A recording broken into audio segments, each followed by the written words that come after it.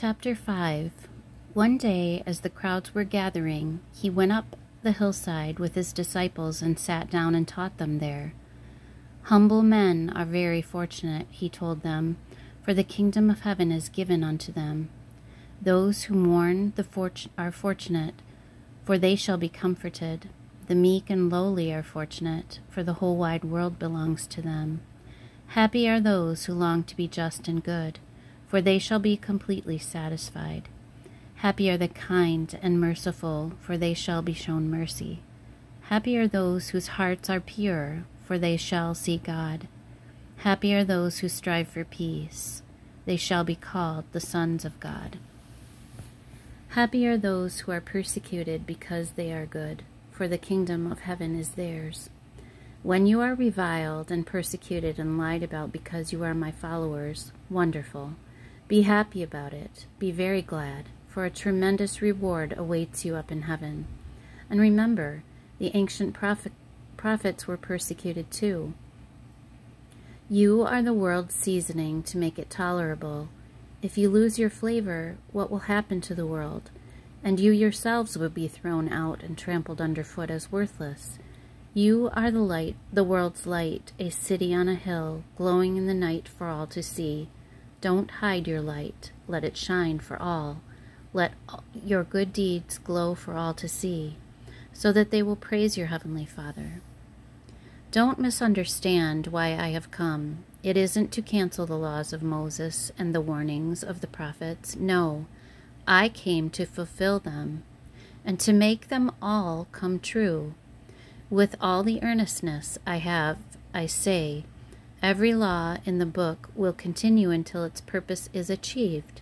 And so, if anyone breaks the least commandment and teaches others to, he shall be the least in the kingdom of heaven.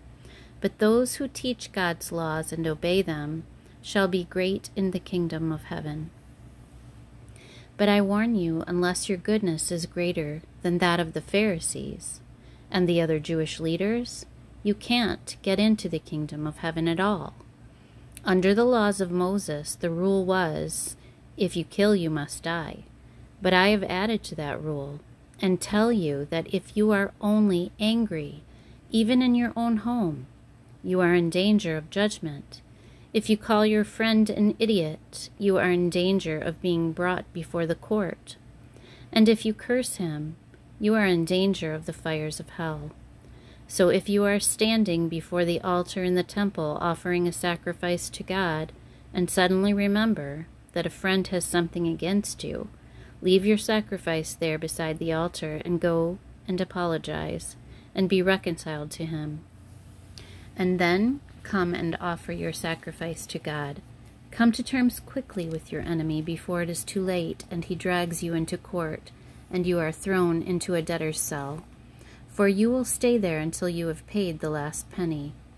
The laws of Moses said, you shall not commit adultery, but I say, anyone who even looks at a woman with lust in his eye has already committed adultery with her in his heart.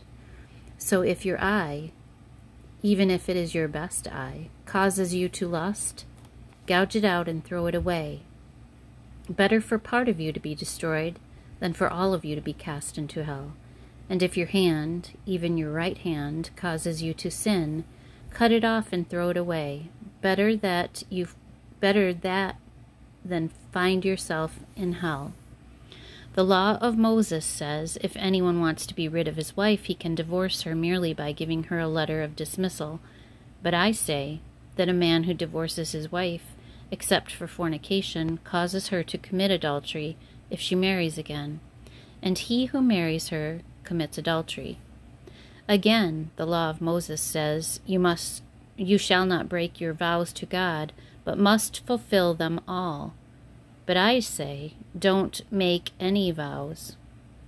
And even to say, by heavens, is a sacred vow to God, for the heavens are God's throne. And if you say, by earth, is a sacred vow, for the earth is his footstool. And don't swear by Jerusalem, for Jerusalem is the capital of the great king. Don't even swear by my head, For you can't turn one hair white or black. Say just a simple yes, I will, or no, I won't. Your word is enough. To strengthen your promise with a vow shows that something is wrong. The law of Moses says, if a man gouges out another's eye, he must pay for it with his own eye. If a tooth gets knocked out, knock out the tooth of the one who did it. But I say, don't resist violence.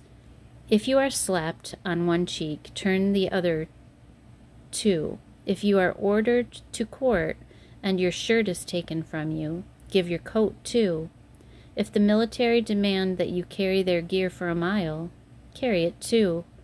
Give to those who ask, and don't turn away from those who want to borrow. There's a saying, love your friends and hate your enemies. But I say, love your enemies. Pray for those who persecute you. In that way you will be acting as a true son of your Father in heaven, for he gives his sunlight to both the evil and the good, and sends rain on the just and the unjust too. If you love only those who love you, what good is that? Even the scoundrels do that much. If you are friendly only to your friends, how are you different from anyone else? Even the heathen do that. But you are to be perfect, even as your Father in heaven is perfect.